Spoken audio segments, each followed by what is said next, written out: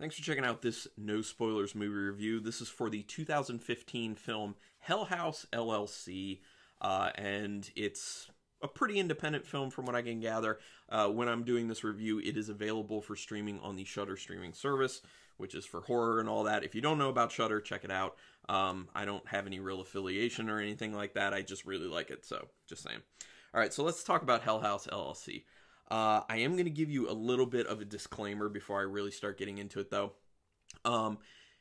Keep in mind when I'm doing this review, I'm not a person who really particularly likes found footage films. There are some I really do like I think Paranormal Activity is really good. I actually didn't really like the Blair Witch Project. I know some people hearing that are probably like, oh my gosh, but the problem with that is I didn't see the Blair Witch Project when it originally came out.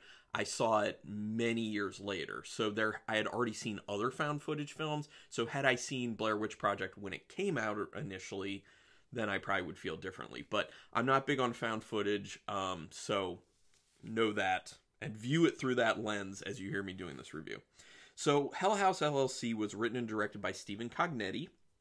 There have been 2 sequels as well, so I think the third one just came out kind of recently, maybe this year. I think it was this year. So from what I've heard, a lot of people are like, they really like the first Hell House. They like the second one, and I'm not hearing very good things about the third one. Some people are like, oh, I kind of liked it, so, all right. You know, you'd have to make up your own mind.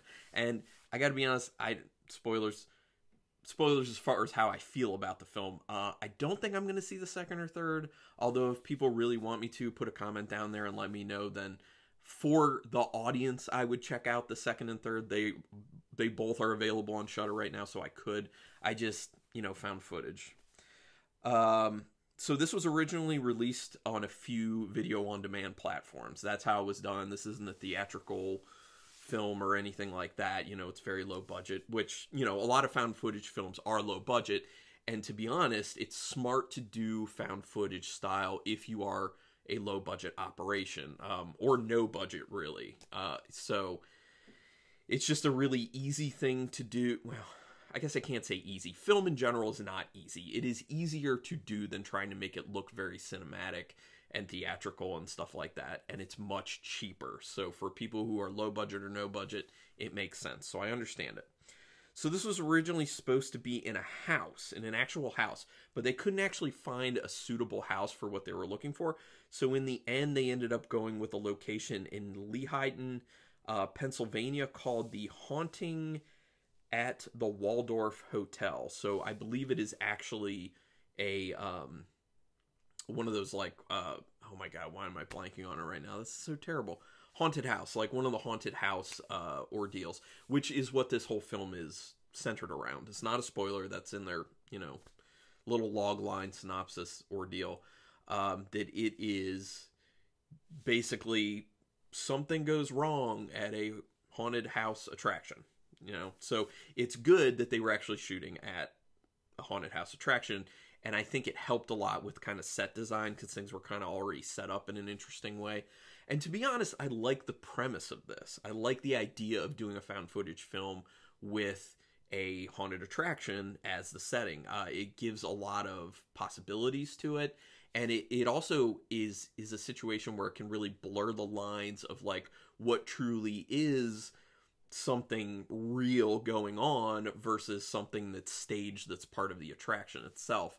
And for that reason, I think it is a good idea because you could see in real life that becoming a problem. If there were actually a situation where something terrible really did happen at one of these haunted attractions, that it might be hard for people to decipher at the moment that it's happening if it's real or not, because you're supposed to be seeing terrible things. So if something terrible actually happens, you might be like, oh, this is all a part of the ordeal. So it works as a concept. I just didn't particularly like how it was executed. Sorry. It definitely looks creepy though.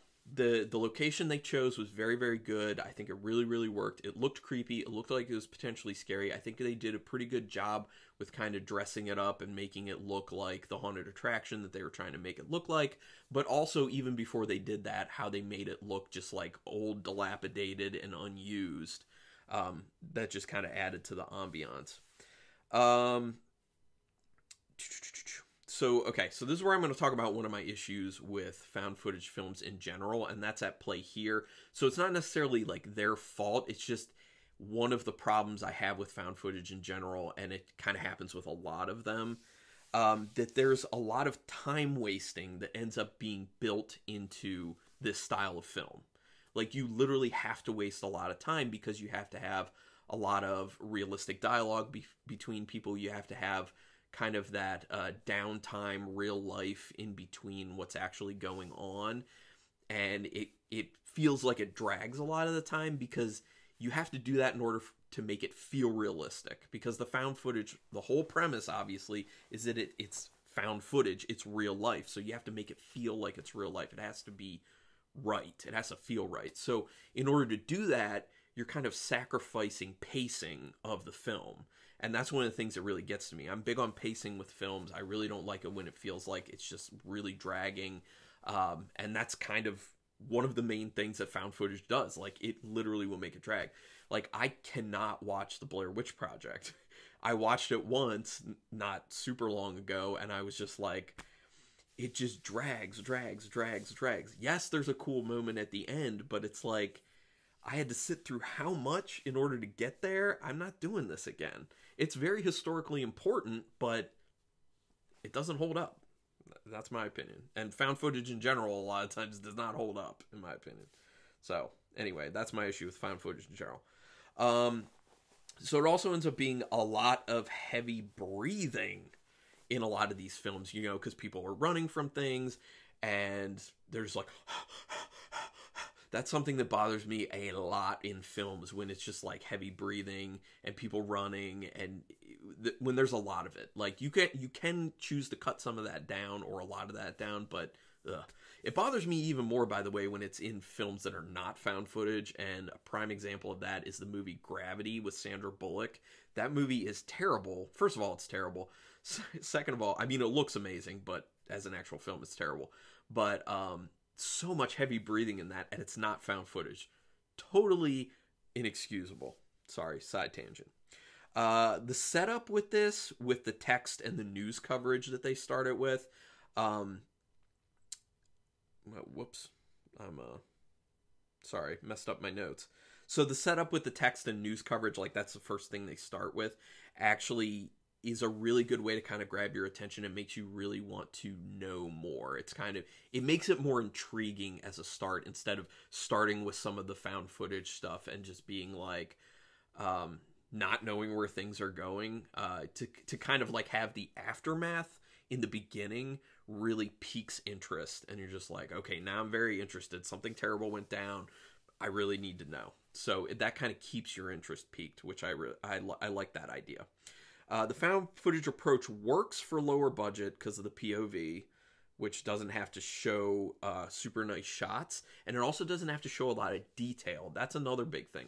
So another one of these strengths for low budget or no budget with the found footage is that you can take props and you can take costumes that don't necessarily look that good and put them in there and make them look good, because you can just not show them for a lot of time, or the lighting's bad, and it's believable because it's a real life situation, and the lighting's not always going to be good, and it's, you know, the shots aren't really going to be framed per se. So found footage works quite well for that, and I think they did a pretty good job when they put things in there of making that work to their advantage.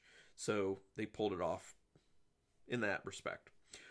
This does remind me a little bit of a movie I watched not long ago called The Funhouse Massacre, which actually came out the same year. It was also a 2015 film, so nobody copied the other because they came out at the same time, but it was the same type of thing. It's like this question of what happens when people go into a haunted house attraction and they think everything is staged, and it's not necessarily staged. That one's fun. I like that. It's not a great film, but it's a fun film. I would recommend that, The Funhouse Massacre. And if you've seen it, put a comment down there. Let me know your thoughts, because I know there are probably some people are like, and some people are like, yeah. The concept makes sense, because in a haunted house, you'd be confused as to what's fake and real. I already covered that. Sorry. Okay, here's something I thought about that I'm not sure a lot of people think about when they're watching this movie. People know what an LLC is. Like, people know Hell House LLC. Like, they know an LLC means it's like a company. But thinking about what it actually means spelled out, limited liability company is important to kind of give you in the title an idea that something's going to go wrong. It's kind of a foreshadowing of a sort. So think about that. Limited liability company. It kind of says, hey, we're not liable for terrible things going down. And that's what happens, obviously. Otherwise, it wouldn't be a movie. The dialogue actually seems pretty realistic in this. Now, I don't know if they went ahead and scripted a lot of the dialogue or all the dialogue, or if they just went with a lot of improv. I know with some of the found footage films, they'll kind of let people do a lot of improv if they really trust the actors. I know Blair Witch actually was that way. There was a ton of improv involved.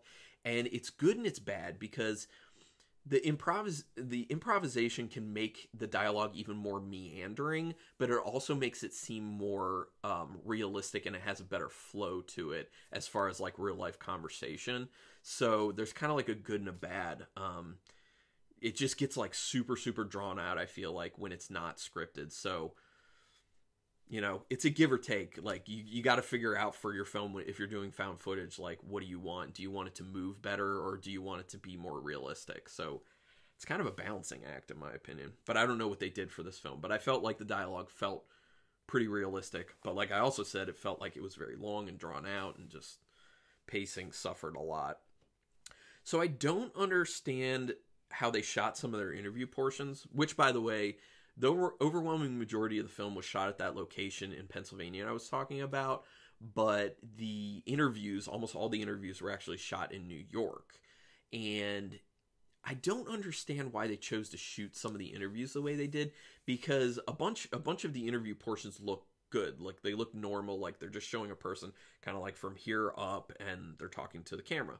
But then they have these shots where they go way in on the person's face, where actually, like, I'll see if I can, like, it'll be like sorry if that gets like super loud, but like that, you know, like where they're cutting the top of the person's head off, sometimes cutting the top and like a portion of the bottom of the head off. You're just like so close in on the face. And I don't know when people started doing this, because I see it from time to time now, and stylistically I think it looks terrible.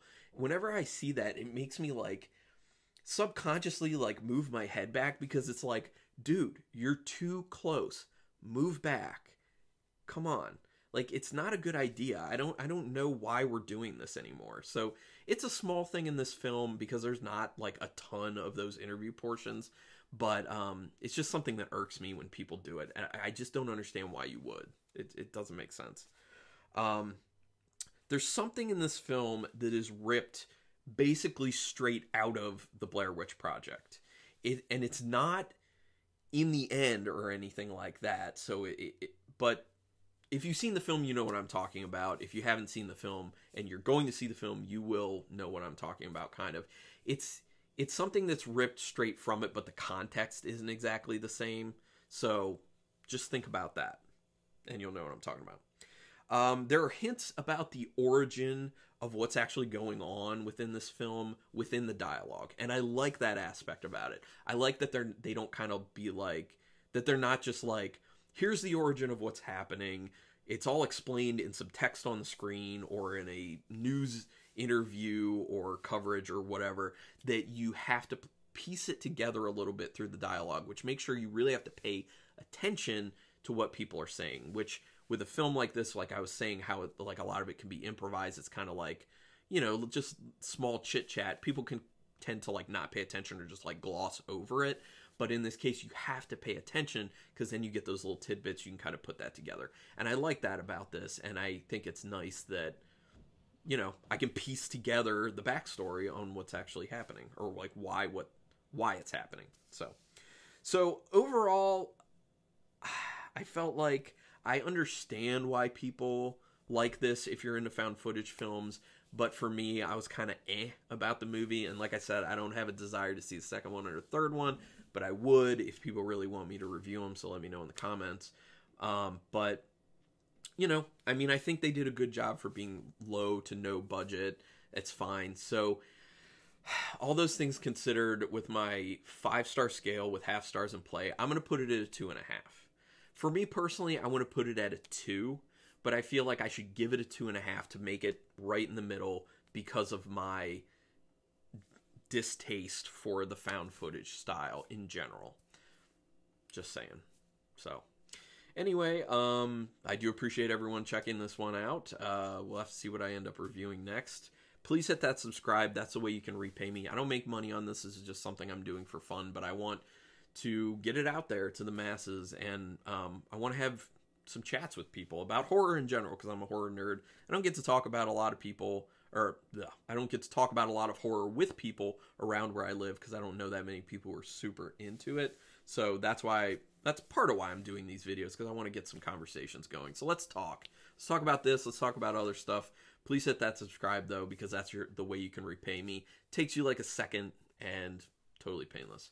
But thanks for checking this out, and until next time, keep it brutal.